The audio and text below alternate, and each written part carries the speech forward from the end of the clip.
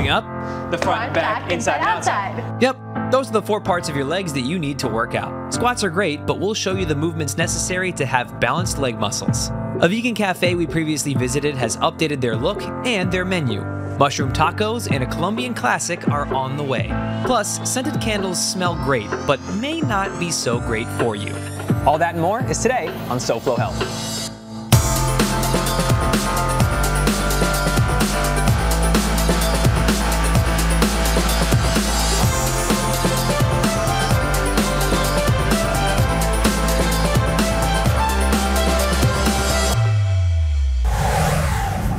Hello and welcome to SoFlo Health. I'm Hunter Frankie, and today I'm at Love Life Cafe. Does that sound familiar? Longtime viewers of SoFlo Health might remember when we recently visited Love Life Cafe. Well, guess what? They've gone through an upgrade process, and they have a whole new space with some new menu items, and I'm so excited to see it. It's a vegan restaurant that's welcoming to everyone, so let's go meet Veronica and learn more about it.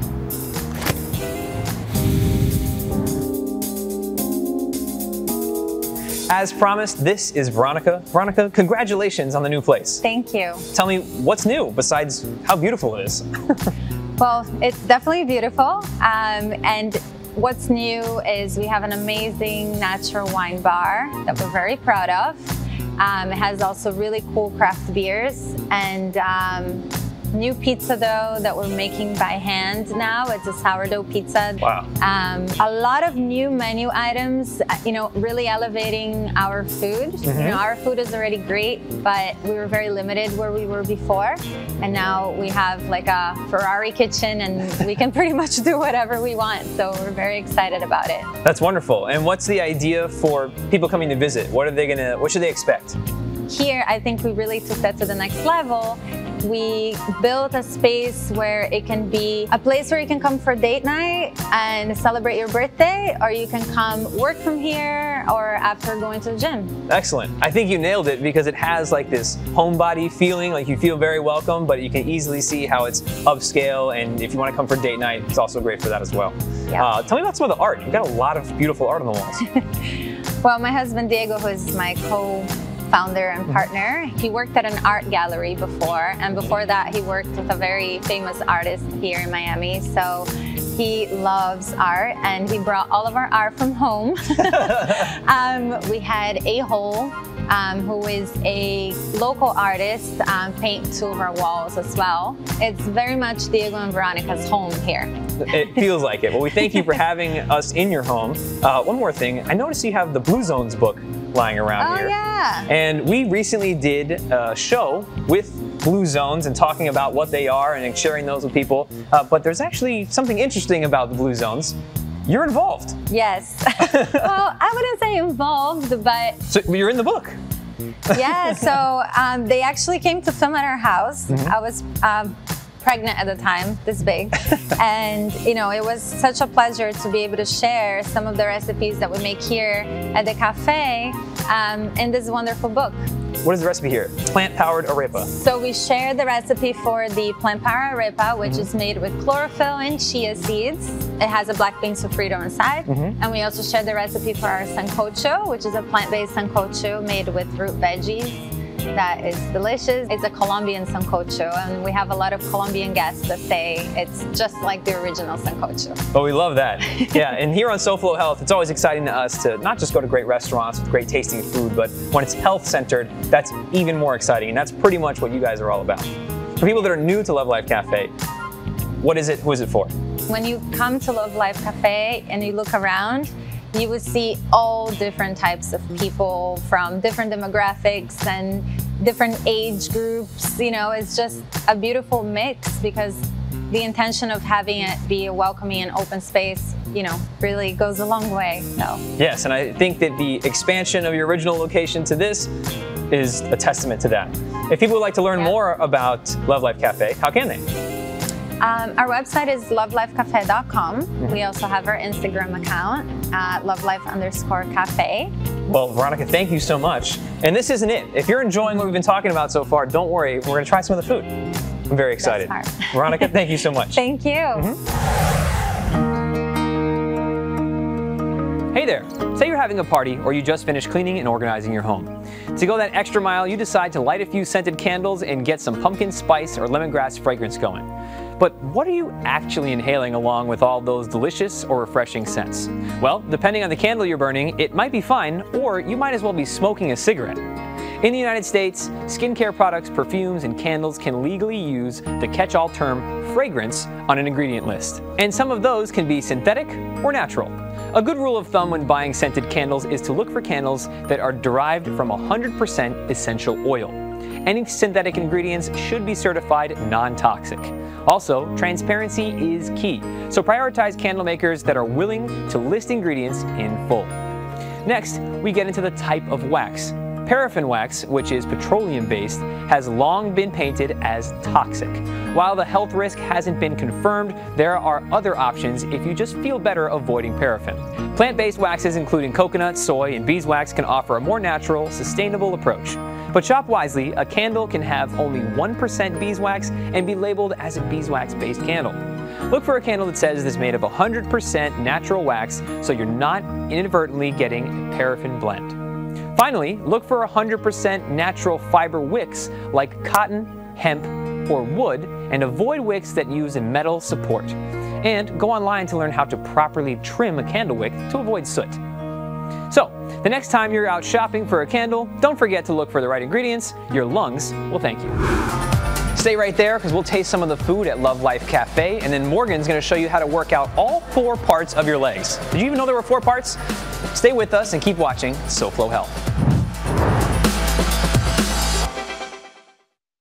Focusing on you. Innovations in modern medicine from your team of experts at UHealth, the University of Miami Health System. A routine physical revealed a serious heart condition Dr. Jeff Neal didn't even know he had. The heart was dilated because there was backflow of blood coming in from these 2 valves that I was born with. Jeff, a colorectal surgeon with a busy practice, needed his aortic valve replaced, and soon. That led him to Dr. Joseph Lamelas, chief of cardiac surgery at UHealth. His heart function was normal, but the ventricle was dilating, and that means that the valve was leaking for such a long time that it started putting pressure on the heart, and the heart started to grow. Dr. Lamelas performs a technique to access the aortic valve without opening up the chest. It's a 5-centimeter incision that occurs between the ribs. This technique does not require breaking the ribs, so there's very little trauma to the chest wall. The minimally invasive heart procedure pioneered by Dr. Lamelas allows patients like Jeff to be out of the hospital and back on their feet within days. He is, I feel, the greatest to be able to do what he did. Jeff is back home enjoying time with his wife and daughters and can't say enough about Dr. Lamelas and the UHealth team. You can't argue with excellence, perfection, compassion, competence, all rolled up into one.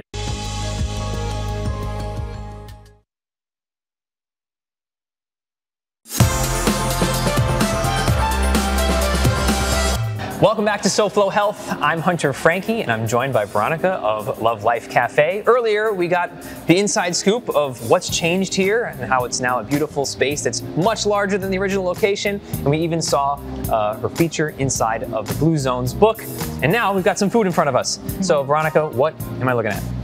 So the sancocho soup that I mentioned to you earlier, that is featured in the Blue Zones book and a fan favorite around here. It's made with root veggies, usually, because it depends on what's available, but usually it's yuca, potatoes, sweet potatoes, and plantains. And this is all vegan, correct? Absolutely. Absolutely. 101%. She's like, what do you mean? Of course it is. Always. All right, I'm gonna get a taste of this, and while I do, tell me about these tacos. So this is a new menu item for us. They are made with local taco shells, carnita oyster mushrooms. So they taste like churrasco, but it's not. I love that. And I love this. This is so tasty. It's packed full of flavor. You know, a lot of vegetarian or vegan items, you almost feel like you're missing something because a lot of people are just trying to stick so much to the health side of things they forget the flavor, or it's not as filling. This is filling, it's tasty, I love it. And it's healthy. The taste is from spices and, you know, seasoning basically. Everything in there is a whole food and absolutely healthy and nutritious. Now I'm gonna try these tacos. Are these both new items on the menu? No, the sancocho is not. The sancocho has been part of the menu for quite a while, but the tacos are a new menu item, yes. Excellent. Well, they're new to me, so I'm very excited to be tasting them. Last time we were here, I tried your famous award-winning burger and one of your other salads, which were absolutely delicious. Awesome. Here we go. If you like it. Oh yeah. That is very, very good. I'm glad you like it. And I love that you use the blue corn tortillas. There's something about it that gives that extra bite. It's hearty, tasty, cool, refreshing. It's the real Mexican taco. That's the key. This is not your Americanized Tex-Mex taco. This is a real authentic taco. And I hear there's no oil in it either. We have a few things that don't have oil. A lot of people these days prefer to go that route for different reasons. That's amazing that it's not only good for your health, it's able to meet those very niche goals, but it also tastes delicious. Well, Veronica, is there anything else we need to know about your new menu? Well, actually, I wanted to add that we don't fry anything here. So you're safe with the fried food here. Wow.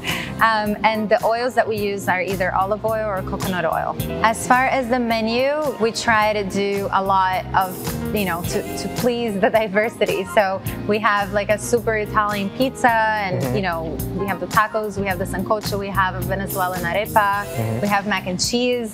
Try to really please as many taste buds as possible. And I think that's a great point you bring up, the culture aspect. In fact, that's what Blue Zones are all about. There were cultures that were just eating the way that they were already eating for many, many, many, many years, and they found that people were healthier because of the lifestyles that they lived in those cultures. So Veronica, thank you so much. This is absolutely delicious. So is this. I'm going to keep munching here.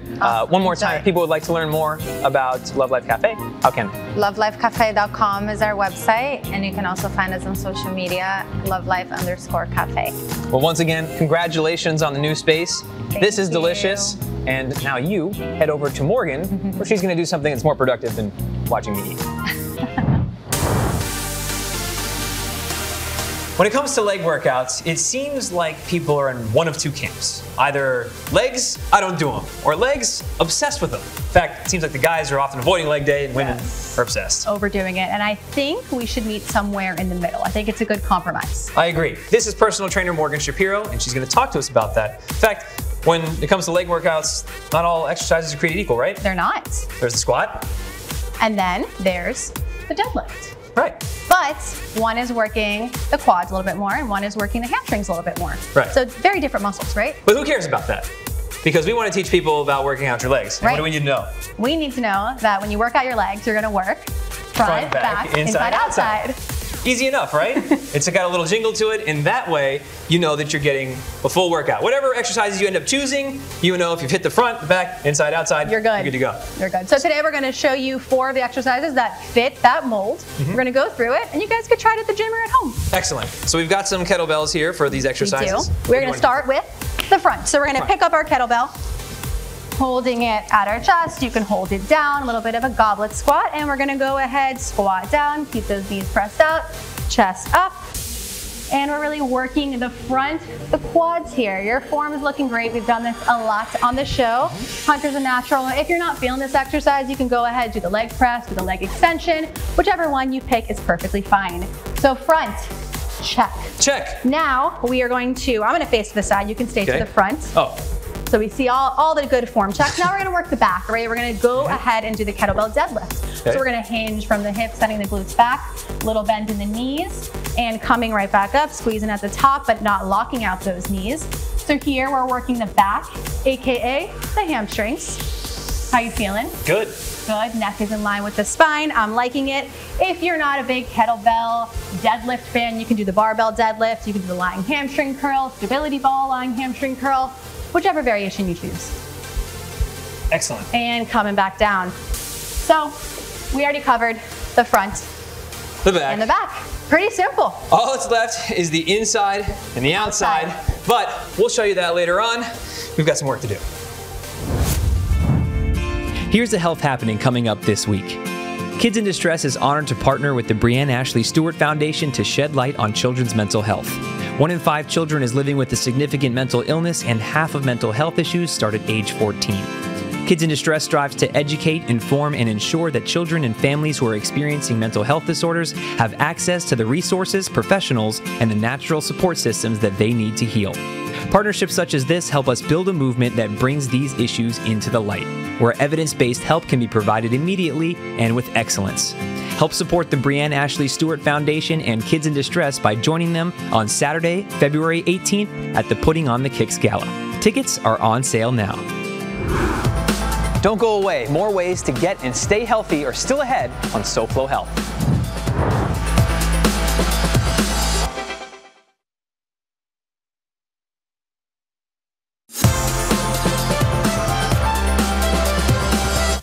Welcome back to SoFlo Health. I'm Hunter Frankie. We're at Circuit Academy in Miami Beach.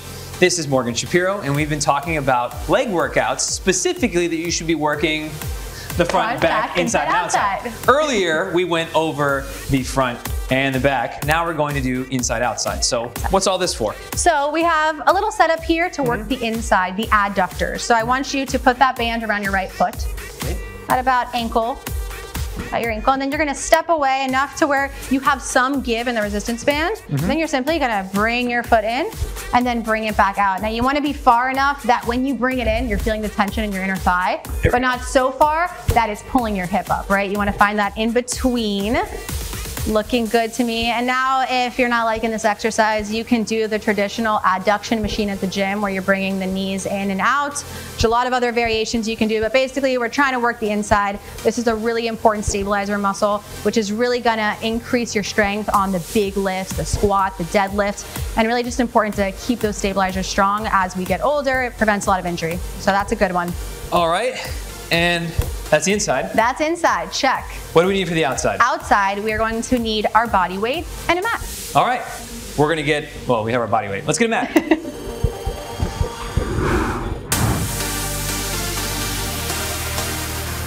I'm on the mat. Morgan, what now? It's time to work the outside. We are going to do a side plank hip abduction. Starting with the setup, I want your elbow to be in line with your shoulder.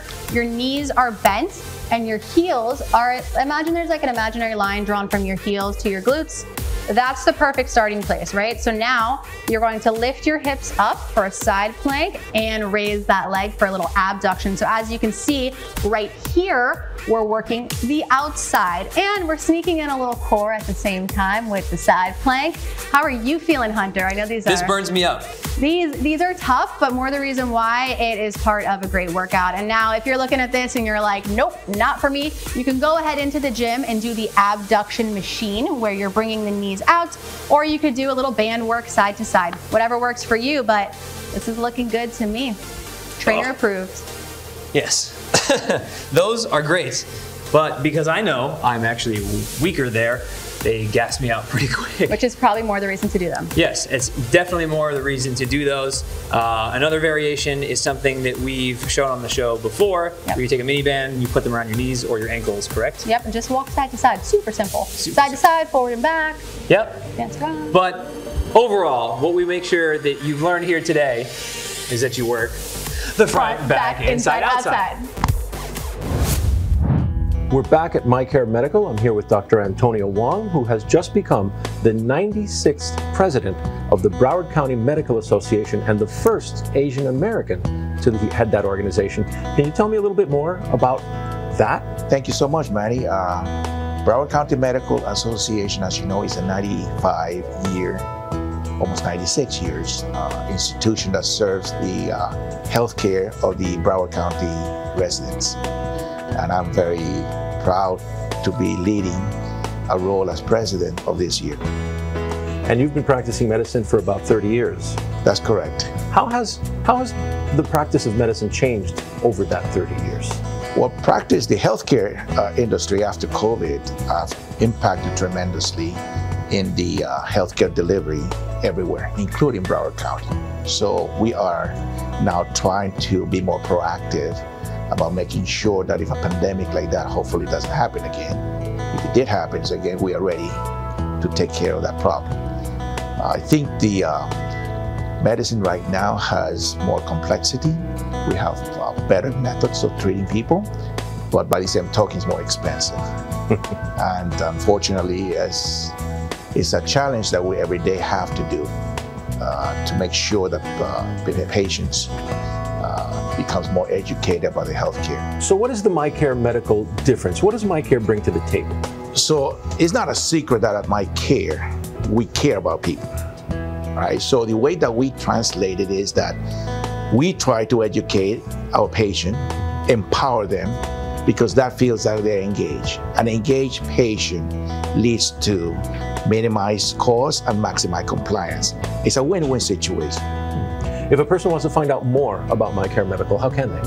Well, we are listed everywhere. We have the presence in Dade County, Broward County, Palm Beach, Tampa. So we are everywhere because that's our motto, follow your quality care wherever you go to. Dr. Wong, thank you very much for being with us today, and congratulations once again on your appointment. Well, thank you so much. I'm looking forward to continue doing great care for our community. Likewise, thank you.